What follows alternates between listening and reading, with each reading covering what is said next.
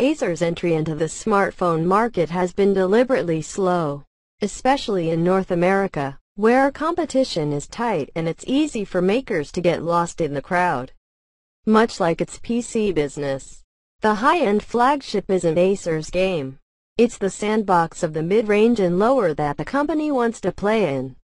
As it looks to gain a sliver of market share, it's considerably lighter and thinner than other handsets with 5-inch displays that has already been on the market in Asia and Europe for months. Though its availability in the U.S. as an affordable handset at a decent outright price doesn't bring much brand power with it. The company simply isn't known in these parts as a smartphone manufacturer. In trying to take on the likes of Motorola, Asus, HTC and Huawei, does this phone help Acer to compete?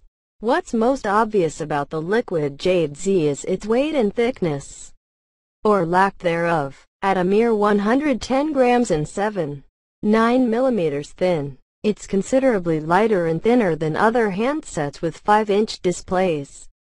The feathery design has much to do with the type of materials used to craft the device, and it's mostly down to a thinner plastic back, etched in a unique pattern.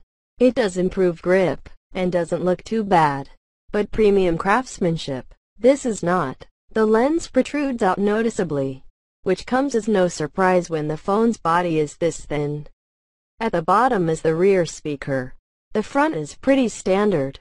Gorilla Glass 3 should help keep the 5-inch display relatively scratch-resistant and free from cracking. The speaker at the top looks a little unusual by smartphone standards, and the front-facing camera sits right next to it.